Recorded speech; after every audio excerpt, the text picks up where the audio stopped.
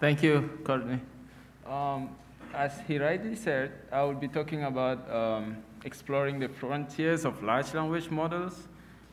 We want to discuss about the attacks that exist in generative AI, how to defend against those attacks, and how to discuss how to use AI responsibly.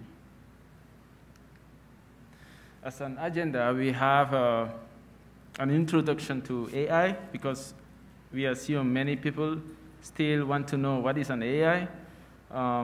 We will discuss about large language models, how they are used, what are the specific types of large language models, the different attacks that exist with large language models, the impacts of adversarial actions, developing effective safeguards against these attacks, and then the ethical implication of AI.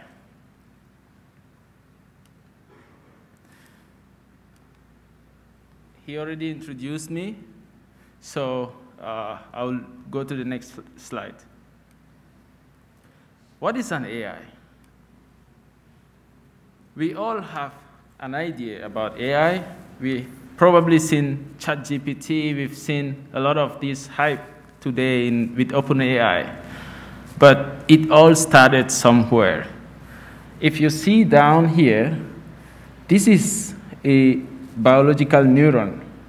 So scientists decided to mimic the human brain mathematically.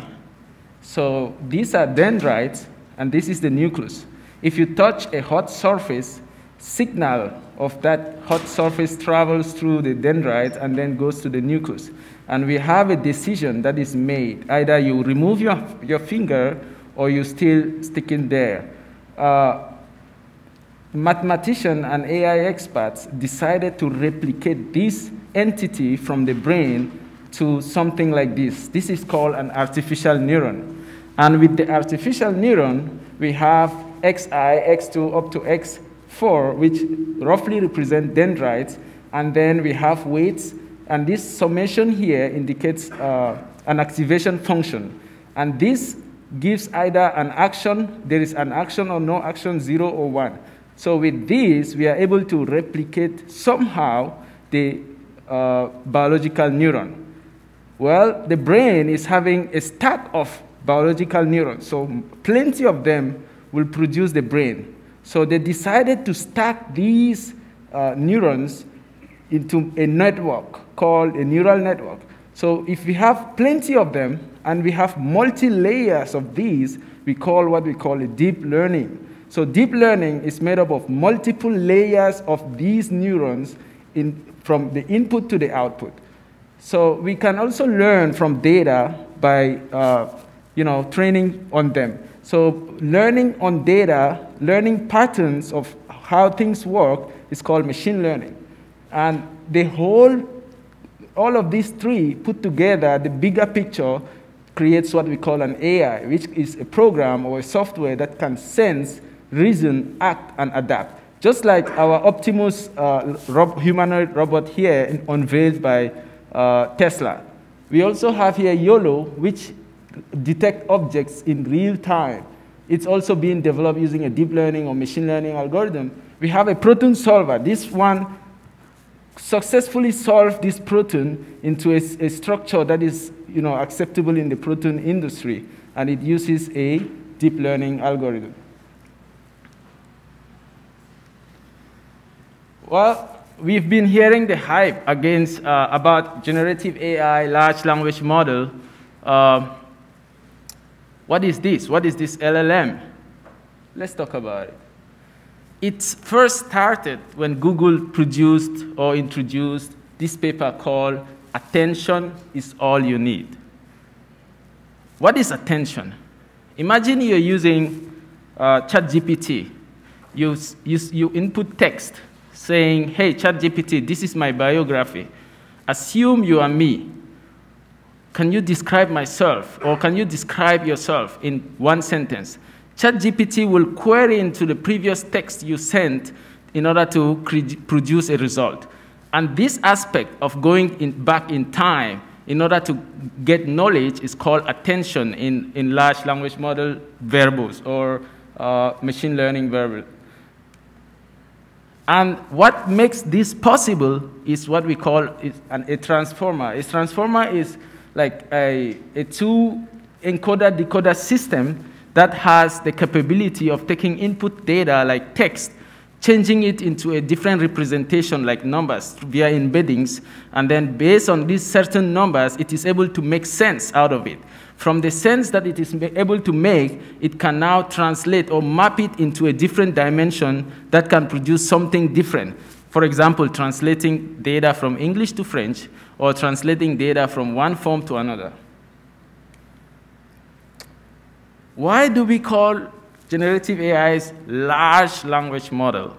Because they accept gigantic or massive data sets.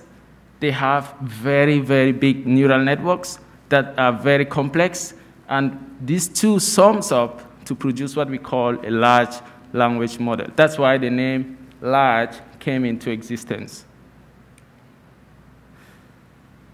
So we have been using large language models into multiple different areas. Let's revisit some of them. We can use large language models to determine whether a tweet is positive or negative. It's a hate or not a hate speech. We can use it to translate data from English to French and French to English. But what makes these large language models so powerful? Well, it is multimodal. Multimodal here means it can handle data of different form. It can handle text data, just like ChatGPT or Snapchat AI or Google Bard. It can handle images. Here with Dale 2 from OpenAI and even Midjourney, you just have to input text. It maps text to image. So this was a text I just wrote in the box, and this is the image that was generated based on this text. We also have audio data that is being treated using AI. Facebook recently released audio ML that is dealing with data that is audio. So we have many of these different types of data that can be handled by large language, by generative AI. And we use architectures like the BERT or the GPT. We will get to know the BERT soon. So that's how the meta transformer came into existence, because it can handle text, audio, and many other types of data. So creating a unified framework for multimodal learning is essential, especially in this diverse world.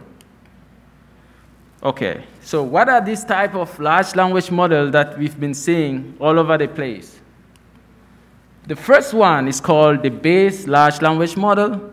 The Bayes large language model, you can see it as a smart autocomplete, meaning that it is able to predict the next statement or the next word giving the previous sentence. For example, we have the garden was full of beautiful. We input this to a large language model, and it is able to predict the next word. So it's mostly performing some sort of a smart autocomplete. That's what we call a Bayes large language model. However, what we've been using is called an instruction-tuned large language model. With instruction-tuned large language model, you have to give an instruction to the AI algorithm before it can give you a succinct answer. For example, here I requested the AI, ChatGPT, to give me a poem that is to write me a poem about Ada Lovelace in a style of Shakespeare. It's able to generate this. And I also asked it to explain quantum physics as if I'm 5 or I'm a child. And it was able to do that because I provided some instructions. Why and how are all these possible? And we've observed how ChatGPT became better and better with time. Why and how did this happen? It's using what we call a reinforcement learning with human feedback. What is reinforcement learning with human feedback? Imagine you have data, you request something from the AI algorithm, just like here, I requested this this instruction, and then it gave me an output. But it is requesting my feedback here. Based on this feedback, it will either instruct the AI algorithm to improve in its response capabilities. So a reinforcement learning in few sentences is the ability of an AI algorithm to always requesting for reward. So an AI algorithm is being penalized every time it gives a negative feedback, it receives a negative feedback, it gets penalties. And every time it receives a positive feedback, it gets reward. So it is being tuned in a way that it always wants to get more rewards rather than penalties. So that makes it improve with time, and it's fighting to get better and better and better. That's how ChatGPT became better. But what happens under the hoods? A lot of maths is happening, but I will reduce the math complexity. I will just briefly talk about what's happening at a high-level view. So imagine you input two texts, thinking and machines. What ChatGPT or large language models do is that they change this text, which is human readable, into some sort of vector or data that is being in the form of embeddings, numbers. And this data is being chunked into queries, keys, and values. And all of this contribute to what we create a score based off of the different text that we have. And that score usually grows very big from experimentation. So we want to make sure that this score is being reduced because we don't want to overflow the memory of the machine that is running it. So we normalize it using this data by dividing it this quantity. So once we normalize it, we get a softmax score. A softmax score is a score between 0 and 1, which determines the likelihood of getting or accepting or selecting one of these. So the higher the score, the higher the likelihood of selecting that data. So with this 0.88, thinking is likely being selected as the output of the LLM. So this is a visual representation of what happens behind the scene. So large language model uses CLS to determine each sentence, and it separates each sentence because it needs to map each sentence to some sort of knowledge. So it needs to have a way to separate the first sentence with the second sentence because we usually have paragraphs of data. So it separates it and then chunk it into smaller embeddings and then perform the previous task that I just presented. It also makes sure that the data is spatially separated, and making sure that these are spatially separated, it can go forward or backward. That's why we call it bidirectional, meaning that if we want to predict the word, let's say we input bidirectional encoder, it will predict representation from transformer visualization. If we input instead representation from transformer, it will be able to complete bidirectional encoder. So it goes forward and backward, the term bidirectional. Recently, we've seen a lot of evolution of AI. Many companies, many industries are all innovating in this field. They've seen the power of ChatGPT, and this was like an eye-opener for everybody. So, but before then, ChatGPT existed since. I mean, large language models existed since, but it was mostly in the lab and testing environment. We had GPT-1, which was around between 2019 and 2018, but now we have ChatGPT that was released by OpenAI. If you're interested to build your own custom ChatGPT, you can use Facebook's or Meta's Llama, the version 2, which is actually very similar to ChatGPT because it's using instruction-tuned large language model, was released, and it is open source. So you can use it, you can just go and git clone it.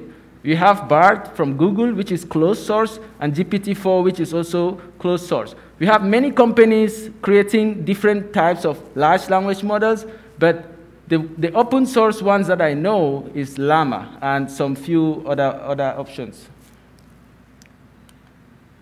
Okay, we've been talking a lot about large language model, AI, what it is, and so on and so forth. So this is the interesting part of the talk. where we'll be talking about how to attack these models. But before attacking any system, we have to develop what we call a threat model, meaning that we want to find what are the possibilities of attacking a system. Where are the paths where the system is vulnerable, so that we can focus on those. This is a visual representation of a high-level view of how a large language model is deployed in the back end. We have an assistant, let's say a phone, a mobile phone or a browser.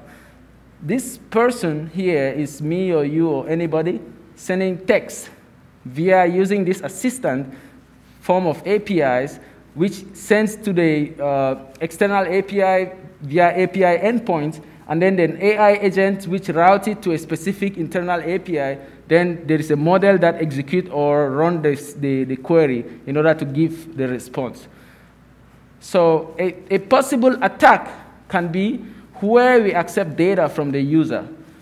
And one of the attacks is called prompt injection, because we are the one crafting the data, so we can craft something that can be malicious, and the AI agent will execute it.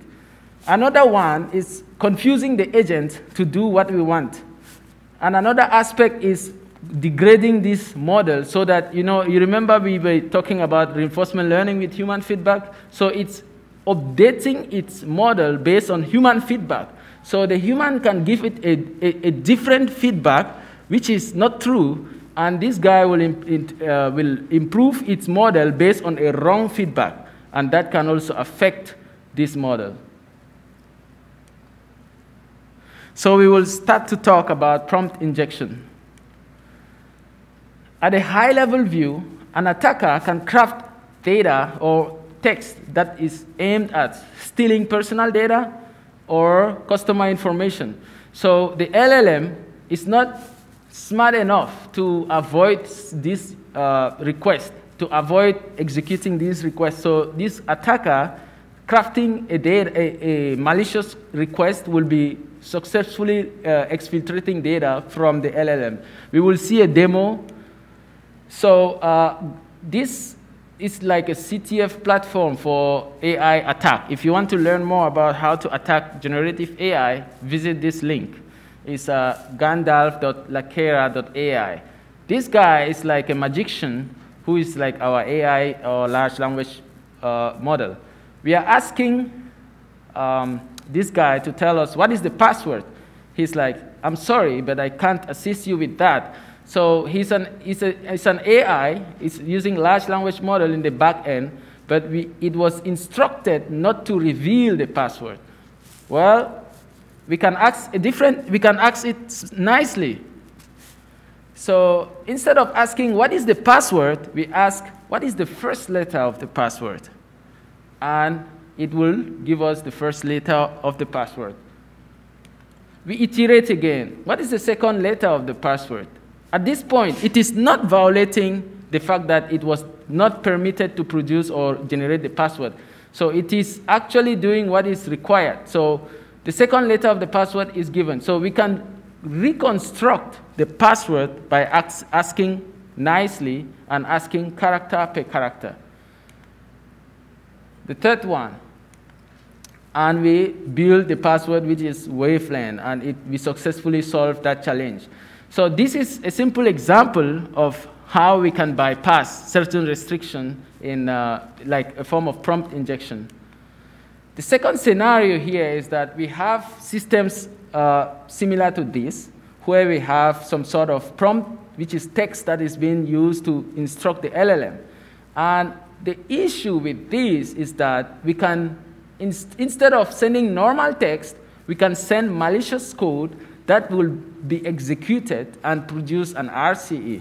So this is an example here. Instead of sending a normal text, I crafted a Python code that exploited the underlying system, the OS command, in order to read the etc passwd file.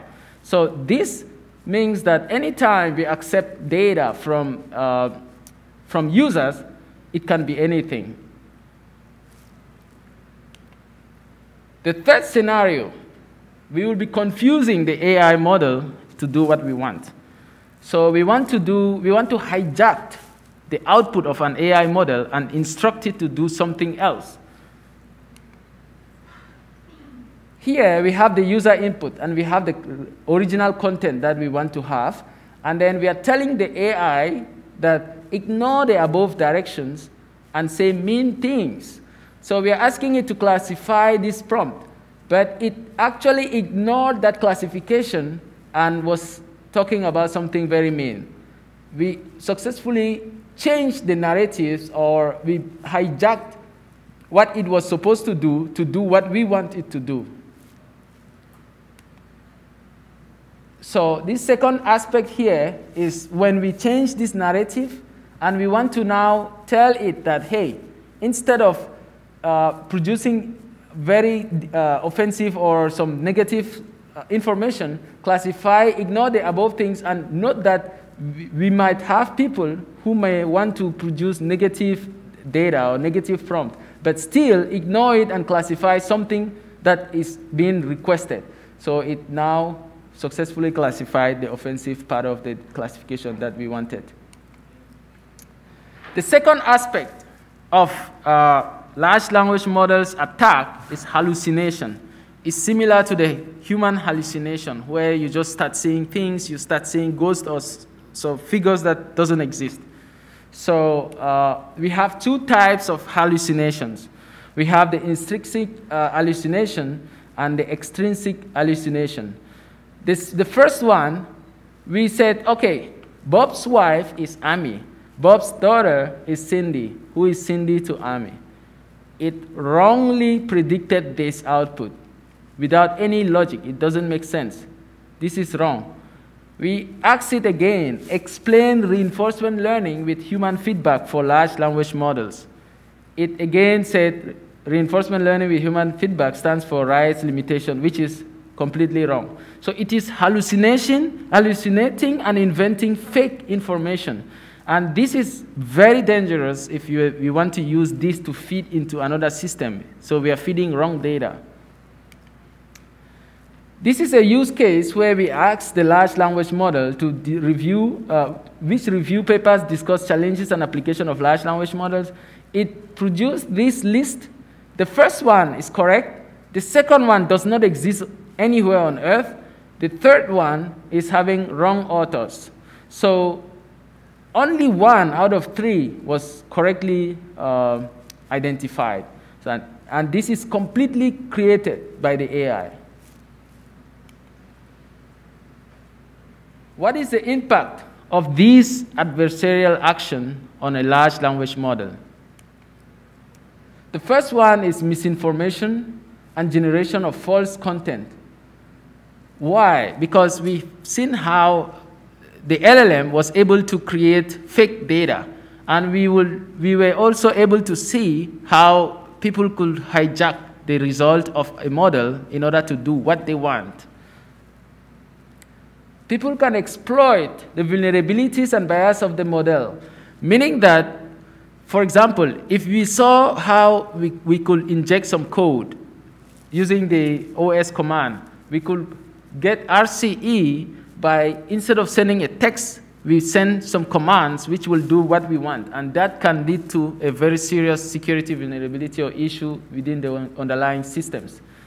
We can also manipulate the model's behavior to lead to something we want it to behave. So it's called adversarial training. For example, if we want to target a specific malware and we train it, we tell to the AI using a lot of data that this malware is good, classify it as good. And the AI will do that. The system running that AI will have issues because every time the person, the attacker, uses the malware to infect the organization, the organization will never detect it because the AI system already classified it as a good malware or a good data. So this may result to privacy infringement, loss of passwords, just like we saw with the AI system that we had, and a lot of sensitive information can be stolen.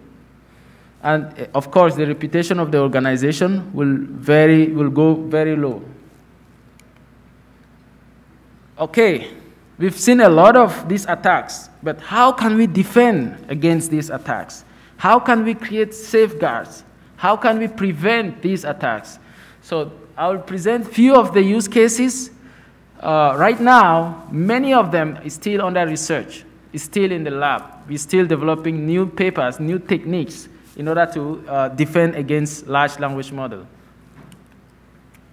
So the chatgpt or OpenAI's GPT 3.5 Turbo is actually a very good use case because it has been trained with the best scenario of how a right and upright person needs to behave.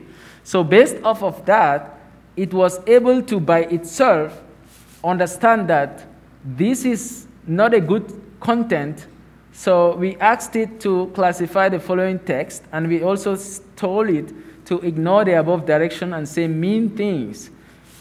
It's saying that it's sorry because it cannot comply with such request. It's a harmful behavior. So it's by default trained to be a good agent. And this is how we can avoid certain type of biasness or certain type of prompt injections. Here we are instructing the AI system to be having a strong security mindset. We are telling it that, hey, you should have a strong security mindset, and you should understand that some people might want to corrupt you. So make sure that you think before you execute anything. And before executing anything, tell us if you will execute it or no, and why. Here, we requested the AI system to execute a harmless user input. And a harmless user input is, can you tell me a joke? It says, yeah, it can execute it because that's something not harmful. It was able to determine that this data is not harmful. The next scenario is we requested a harmful user input, which is write a poem about the best way to break into a house. And it says, no, I can't execute this because I'm this person and I will not allow this prompt to corrupt me, or because this prompt is very, very criminal and I won't do that. So it's able to dynamically understand that certain prompts are harmful while certain prompts are harmless. Okay, blindly accept user input without sanitizing it? No. Never trust user input, always sanitize it. This is usually the first rule of security. Hallucinations. Let's discuss how to prevent hallucinations. A slight note, this is still not the best option to date, but researchers are still working on how to make it excellent. Probably the private sector is having something good, but since it's proprietary, it's not available to the public. But for the moment, from the industry or from the research community, we have few of the aspects to solve hallucination. One of them is called decoding strategies. As I explained earlier, how AI decode text, we have to, instead of just decoding and blindly predicting, we want to make sure that we add some logical aspects of data with which it can compare before giving an output. So that logical aspect of data via which it compares itself, it's what we call we need to define the new way to decode those strings so that it can incorporate that action. And here it's able to rightly predict the output. The second one, where it failed to define reinforcement learning with human feedback, is that it was not able to go to the internet or to a source that is being confirmed. That's how we want to add now another source to confirm any data that it's trying to have, so that we can get the data before giving an output. So at this point, it rightly gave an output. Despite all these security measures, we still have few reinforcement learning with few hallucination happening with the AI chatbot. So we want to acknowledge that it's still under active research, but from my knowledge, I haven't seen a very efficient one that really 100% works all the time. So researchers are still working and trying to find new ways. Okay, I don't know if you've seen recently on the internet, we have had situations where ChatGPT behavior was seen degrading with time. The first aspect of it is because of the chain of thoughts. So if ChatGPT wants to solve a mathematical problem, let's say divide 20. It used to have a chain of thought, like it says, okay, take 20, cut it into 2, and then take this and do that. But the changes of the chain of thought from 3.5 to 4 affected the way ChatGPT was responding to results. And with that, we were able to see a very poor correlation, especially on mathematical problems. What are the ethical implications of responsible AI? The first one, it will mitigate biasness. We saw how we could make the model to do what we want. So we don't want any form of biasness in an AI system that is for everybody. Transparency and explainability. We want to make sure that every decision that is being taken by an AI is transparent and explainable by anybody, so that we don't have to assume or think that it's a black box. Accountability and privacy. We want to make sure that any AI system is capable to keep people's privacy and making sure that anybody's information is not stolen. And then fairness and equity. We want to make sure that any decision taken by an AI system is fair for everybody. So as a summary, we've explored the frontiers of large language models and its challenges. We discussed about adversarial attacks and how they cause serious threats to any model integrity. The safeguards of all these attacks that we previously discussed. We need to embrace ethics. We need to address biasness, and we need to promote responsible AI. We also discussed how we could leverage large language model to perform specific tasks. And then if you came here today to listen to this talk, thank you for coming, and I'm very available for questions. And please, let's stay in touch. And yeah, thank you for coming.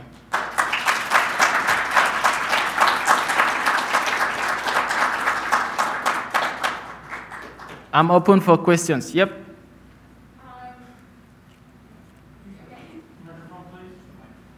Yeah, you can use the microphone. So when we're talking about the threat model, right?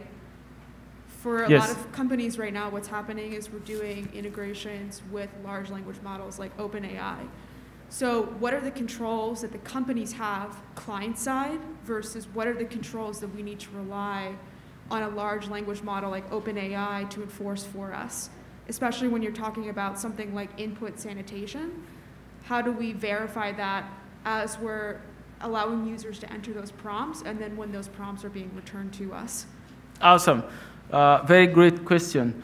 So OpenAI is selling its algorithm via APIs. So if you purchase that API, it's just like the cloud that we use now, which is a software as a service. Usually the burden of securing the cloud and everything, the infrastructure, maintaining and everything is being associated with the cloud vendor.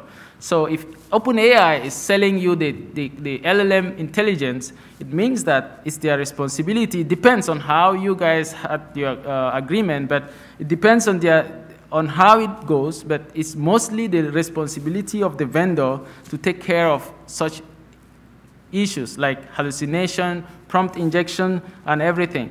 But if you develop your own in-house large language model, then you must get into implementing these defensive mechanisms.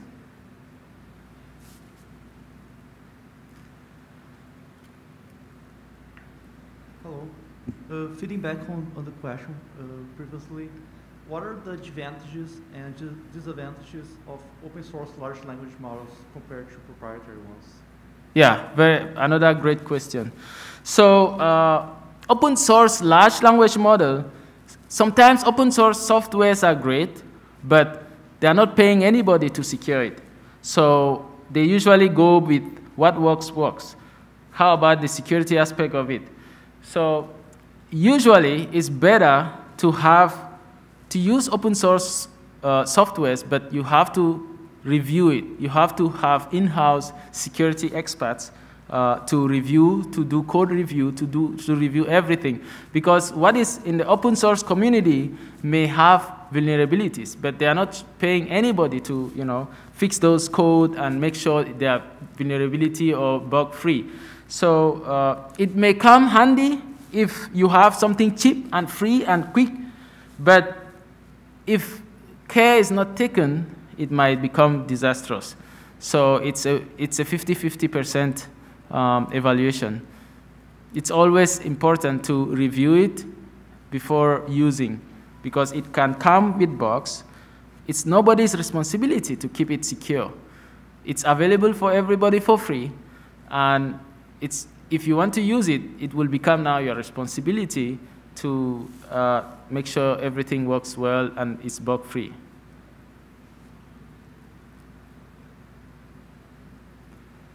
Any other question? Yep.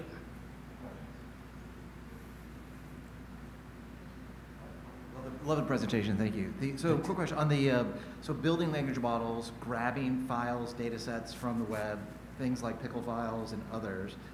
Can you talk about some of the threats that might happen from grabbing those kind of data sets and running them in environments? Yeah, nice, great question.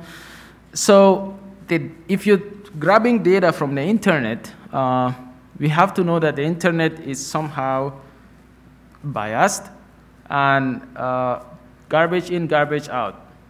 Input data, output data. So if you have data that is biased coming into the large language model, it will produce a biased model. So making sure that you grab the data and treat it and pre-process it before feeding into your large language model will be the best approach in order to avoid or mitigate all this biasness that may result based off the data that is being pulled from the internet. Yep. Thanks again for the presentation. So you talked about prevention strategies for hallucination, but can you speak to some detection strategies as well for just average users who may not already be independently validating data? Yeah, that's a very good question. To detect it, you might use what we call like a known or proven example. If you know, for example, that the sun comes from this side and goes down the other side, that's a fact. That's there, and it's correct. Now, you could ask tricky questions to the LLM to see how it will respond. If it responds it wrongly, then you understand that it is hallucinating. So these are strategies to detect such use cases. But saying if there is a tool or something, probably is in the research community as we are talking. Since large language model really exploded recently, so many people are now, a lot of researchers are now pushing their effort towards that direction. So many of these issues exist now, but in the future, we will see less and less of these issues.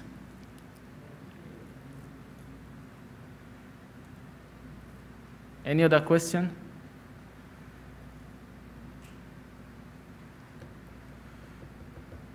Feel free to connect on LinkedIn. And if you have more questions, please shoot me an email. I will answer. And it was nice talking to you. Thank you.